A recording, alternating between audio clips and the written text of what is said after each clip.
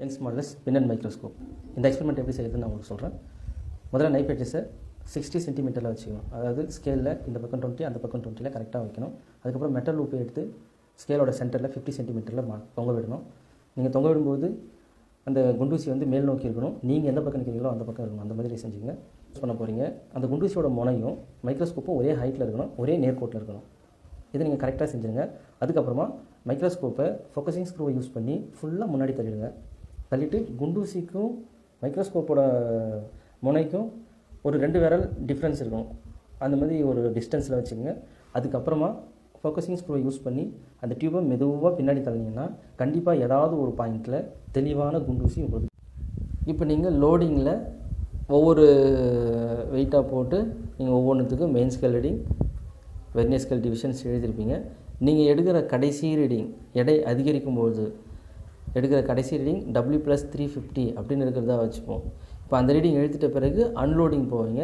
நீங்கள் அன்லோடிங் போகும்போது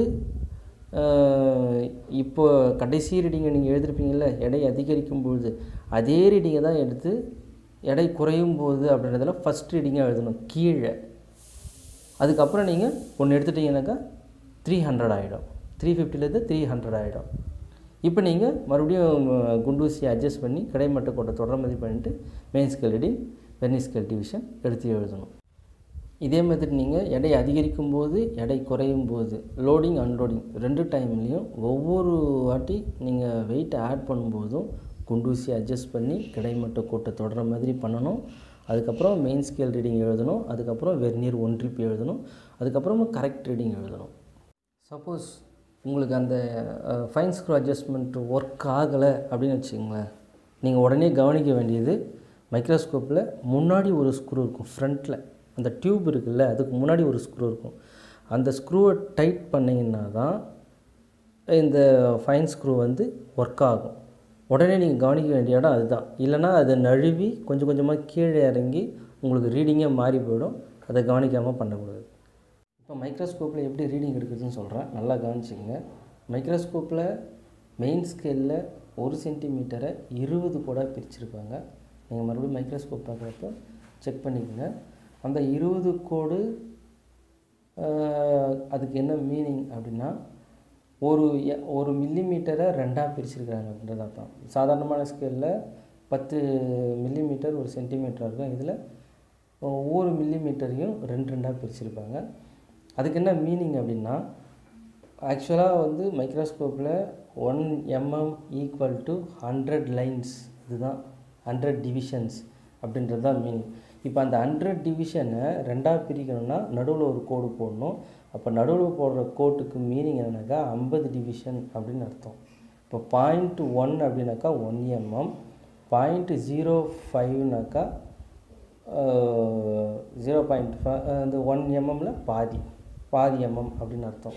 அப்போ அந்த 0.05 எதை மீன் பண்ணுதுன்னா 50 டிவிஷனை மீன் பண்ணுது. சரிங்களா?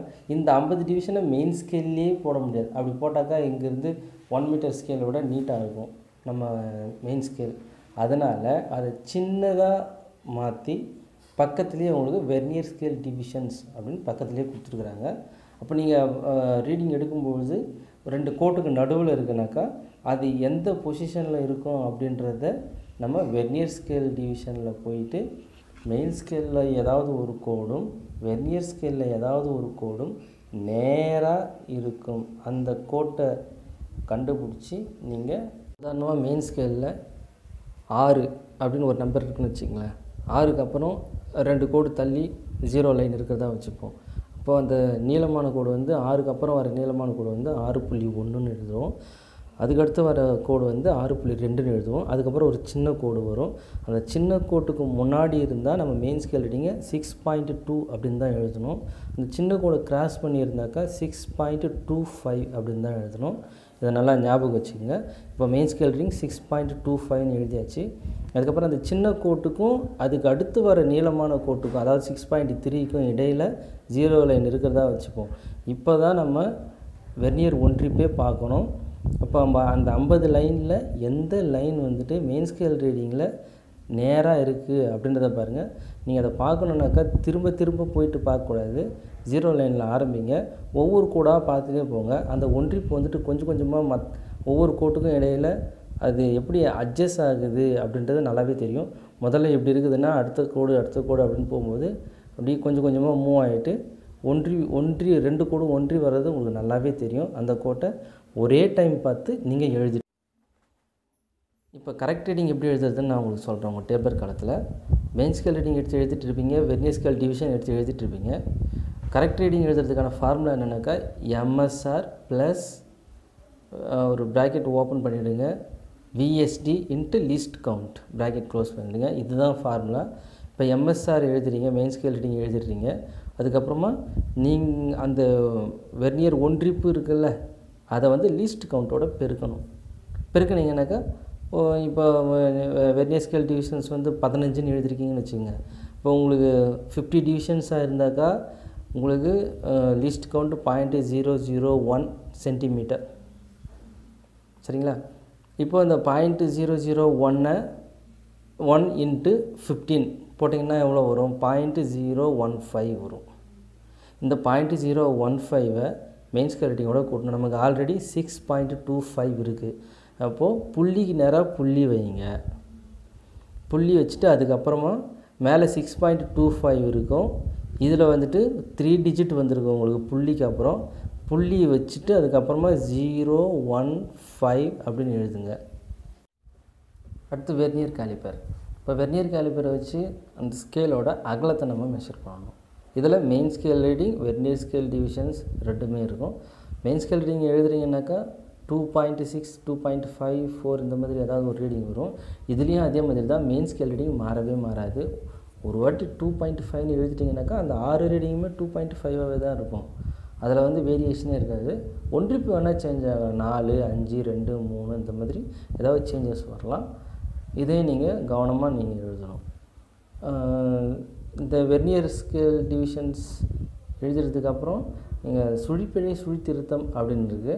சுழிப்பிழை சுழித்திருத்தம் வந்து வெர்னியர் காலிப்பருக்கு எப்போவுமே கிடையாது. சுழிப்பிழை சுழித்திருத்தம் ரெண்டுமே 0 தான்.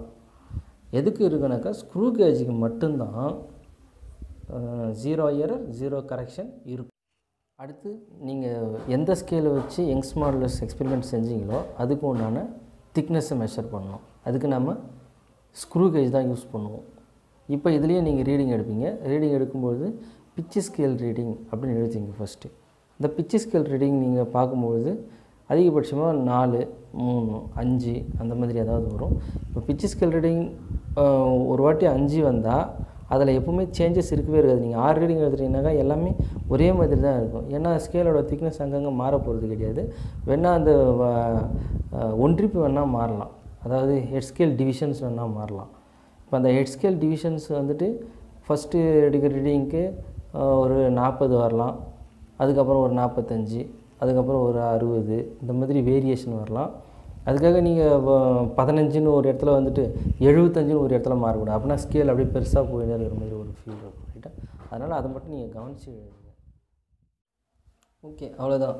ஆரம்பத்துலேருந்து நம்ம ஸ்கேல் அரேஞ்ச்மெண்ட் பண்ணிவிட்டு 60ல் 2020ல் வச்சுட்டு மெட்டல் உப்பு மாட்டிட்டு குண்டூசி நம்ம பக்கம் வர மாதிரி வச்சுட்டு வெயிட் ஆங்கர் மாட்டிட்டு மைக்ரோஸ்கோப்பை குண்டூசியோட முனையும் மைக்ரோஸ்கோப்பும் ஒரே ஹைட்லேயும் ஒரே நேர்கோட்லேயும் வச்சுட்டு குண்டூசி மைக்ரோஸ்கோப்பில் இருக்கிற டியூப்பை ஃபுல்லாக முன்னாடி தள்ளிட்டு அது ரெண்டுத்துக்கும் இடையில் 2 விரல் கேப் வச்சுட்டு அரேஞ்ச் பண்ணிட்டு நம்ம குண்டூசியை பார்க்கும்போதே இந்த ஸ்க்ரூ அட்ஜஸ்ட் பண்ணிங்கனாக்கா டியூப்பு பின்னாடி வரும். பின்னாடி வரும்போது ஏதாவது ஒரு பொசிஷனில் குண்டூசி தெரியும். தெரிஞ்ச உடனே நம்ம என்ன பண்ணணும், ஹெட் ஸ்க்ரூவை அட்ஜஸ்ட் பண்ணி அந்த கிடைமட்ட கோட்டோட குண்டூசி தொடர மாதிரி அரேஞ்ச் பண்ணி வச்சிடுறோம்.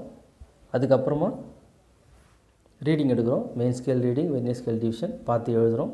அதுக்கப்புறமா ஒரு எடையை ஆட் பண்ணுறோம். மறுபடியும் main scale reading, vernier scale division பார்த்து எழுதுகிறோம். இதே மாதிரி லோடிங் எடையை அதிகரிக்கும் போது ஃபுல்லாக எடுத்துகிட்டு கடைசியில் வர ரீடிங்கை அப்படியே எடுத்து எடை குறையும் போது அப்படின்றதில் கீழே ஃபஸ்ட்டாக எழுதுகிறோம். அதுக்கப்புறமா ஒவ்வொன்றா எடுத்துகிட்டு அடுத்தடுத்த ரீடிங் எடுத்து எழுதுகிறோம். இப்போ W வந்திருக்கும்.